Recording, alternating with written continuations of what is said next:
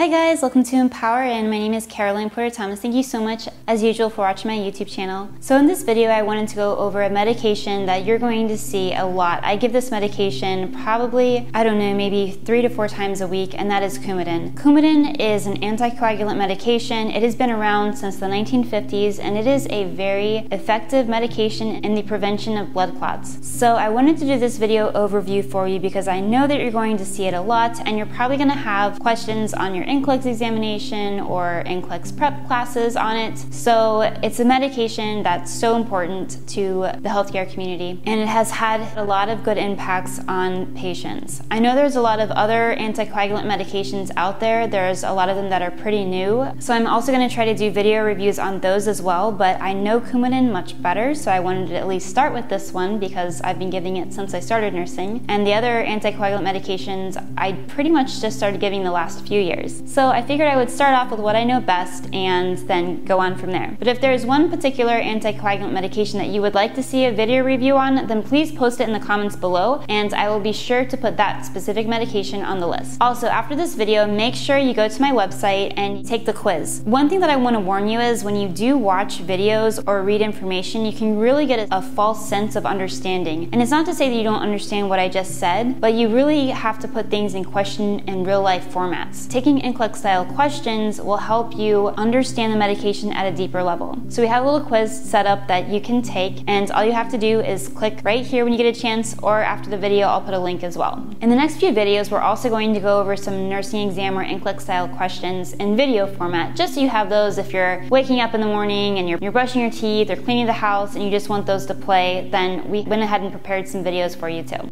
Coumadin, also known as Warfarin. Warfarin is the most used oral anticoagulant in the world and has been used for more than 50 years for therapy and prevention of thrombus formation and subsequent thromboembolic events. Anticoagulants are blood thinners which prevents the formation of blood clots as well as prevents existent blood clots from increasing in size. Blood clots can hinder the blood circulation and lead to serious medical conditions like stroke, heart attack, and pulmonary embolism. Thus, Warfarin is helpful in treating and preventing vein and artery blockage, stroke, and heart attack.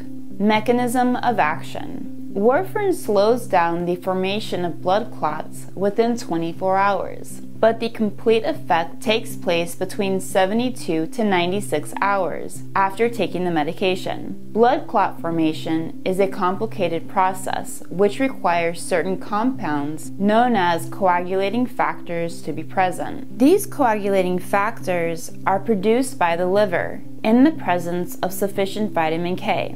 Warfarin acts by inhibiting the presence of vitamin K, and this inhibits the formation of coagulating factors. Substances that require vitamin K for their formation are the anticoagulant proteins C and S and multiple other factors.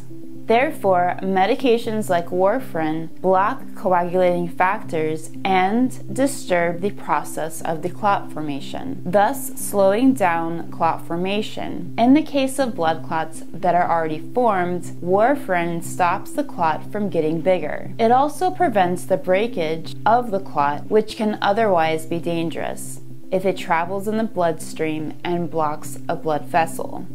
Warfarin cannot destroy or dissolve a blood clot that is already there, but the blood clot itself may slowly dissolve with time. Nor can Warfarin reverse ischemic tissue damage, but it may help avoid secondary thromboembolic complications that can be dangerous and even fatal. Indication: Warfarin, or Coumadin, is indicated for prophylaxis of pulmonary embolism, venous thrombosis, and its extension to prevent blood clots from moving to other parts of the body. It can also reduce the risk of another stroke or heart attack in clients who have already had a stroke or heart attack, and also reduce the risk of death. It can also prevent and treat blood clots associated with atrial fibrillation, which is a rapid, irregular heartbeat. It can also reduce risk of blood clots and heart valve replacements and blood clots in the lungs and legs. Contraindications. Warfarin is contraindicated,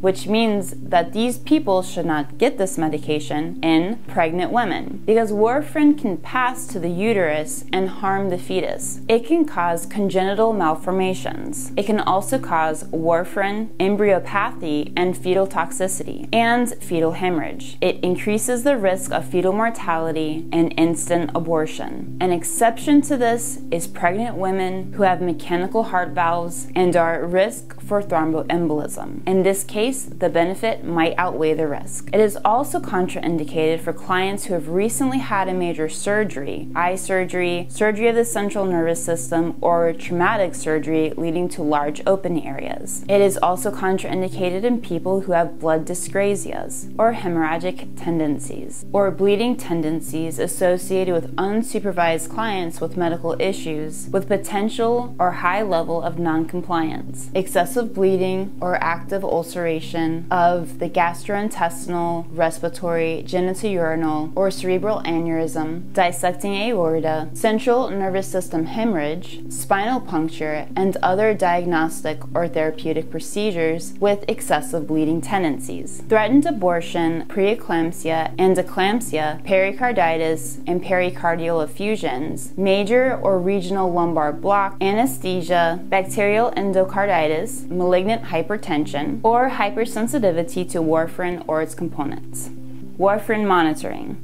Warfarin is used to reduce blood clot formation, but not to inhibit it completely, which is why after taking warfarin, the client's blood is monitored through periodic blood tests to observe its clotting ability. The test results are used to determine the dosage of warfarin necessary to achieve the appropriate clotting time. Prothrombin time, PT, is the most common test used for measuring the time needed for the clotting mechanism to proceed. It is also used to calculate the INR, which is known as the International Normalized Ratio. INR is a standardized way of expressing the PT, which makes the test results from different laboratories easy to understand and compare. Usually, the target INR range is 2 to 3, but under certain conditions, a different range can be used. If the blood clot takes a longer time to form, the PT and INR will be higher, and vice versa. A lower INR shows the risk of a blood clot formation, but if the INR is above the target range, it shows a risk for bleeding. Side effects. Possible side effects of warfarin are: bleeding is the primary risk associated with the usage of warfarin. Excessive bleeding can occur in any part of the body. Advise your patient to seek urgent medical attention in the case of severe bleeding involving nosebleeds, vomiting blood or substance that looks like coffee ground, blood in the bowel movement or dark colored stools, dark red or brown urine, weakness, dizziness, headache, constant bad stomach or nausea, pain, swelling, or other discomfort, particularly after an injury, and in case of a major fall or head injury, even if no other manifestations are present. Also advise your patient to seek medical assistance in the following situations: bleeding gums while brushing teeth, excessive menstrual bleeding or bleeding between menstrual periods, having a fever higher than 100.4 degrees Fahrenheit or 38 degrees Celsius, having pain or swelling at an injection site, vomiting, diarrhea, or inability to eat for more than 24 hours, or if they see something called purple toe syndrome. This is gangrene or skin necrosis that can result from the use of warfarin.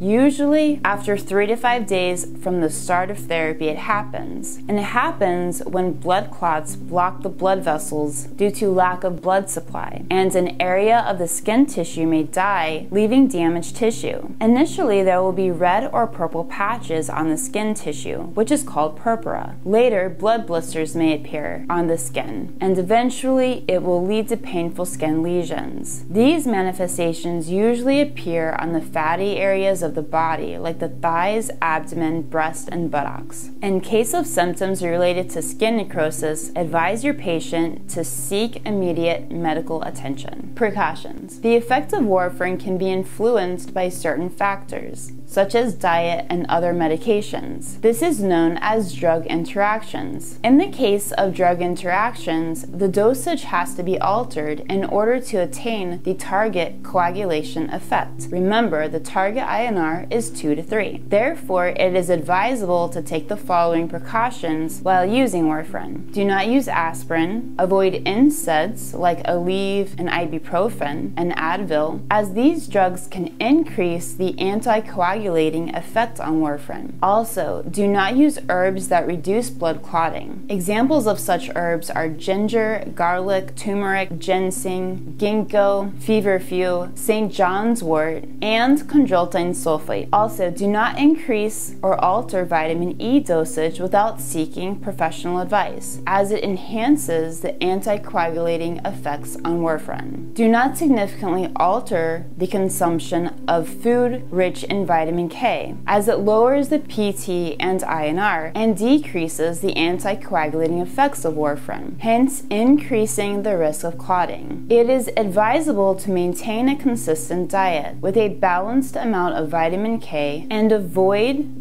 the occasional consumption of excessive vitamin K. Some foods rich in vitamin K are liver, spinach, broccoli, kale, Brussels sprouts, parsley, turnip, greens, green tea, and other leafy vegetables. Also, advise your patient to avoid grapefruit and cranberry products, as they can induce excessive anticoagulation and bleeding when taken with warfarin. Advise your patient to also avoid or limit alcohol consumption to 1 to 2 servings occasionally, as it is considered to influence the body's ability to handle warfarin. Moreover, it also enhances the risk of injuries and thus bleeding. Other recommendations. Do not alter the dosage of warfarin without professional advice. The medication should be taken exactly as directed, and advise your patient to consult the doctor if adjustments may be made. Or also, if your patient is expected to adjust their diet, for example, in weight gain or loss, advise them to follow up with their doctor closely. And also, of course, advise your patient to avoid injuries and bleeding by simply avoiding sharp objects such as scissors, knives, and razors, and using electric gravers for shaving and soft bristle toothbrushes. Avoid activities that can lead to falls and injuries, for instance, contact sports. Avoid walking on slippery surfaces such as ice, wet, or polished floors, and have them remove any loose items in the house, such as electrical cords and rugs, to avoid falling, slipping, or tripping. Have them ensure that there is enough lighting in all of the areas, including entranceways, stairwells, to avoid injuries and falling. In conclusion, the FDA approved warfarin for the use in 1954, and it continues to be prescribed to prevent blood clot formation, as well as blood clot migration. One interesting note, however, is that it was originally used as a pesticide called Rodex, among others. Warfarin has since become the most frequently prescribed oral anticoagulant medication in North America. Alright guys, thanks so much again for watching. I really hope that it helped you out a ton. Remember, take the quiz. You can find the quiz right here. So, alright, I love you guys so much, and I'll talk to you soon. Bye!